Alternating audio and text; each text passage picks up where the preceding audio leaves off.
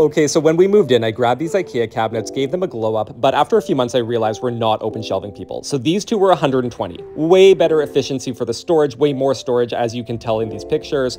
So I filled in the handle holes with wood filler and the gaps, and then I scuff sanded everything and primed it. And then this is where the issues actually started. So I found this marble table. I'm like, this is the table to end all tables, right? So gorgeous under natural light.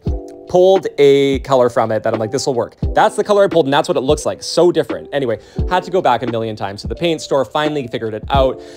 And in the end, I'm actually happy with how it turned out. Like, it matches the table. But the problem is that under artificial light, the table is too yellow and green for the space that I want. And this is not the vibe that I want. So I will end up refinishing them, but this is what they looked like. $200 total. Let me know what you think.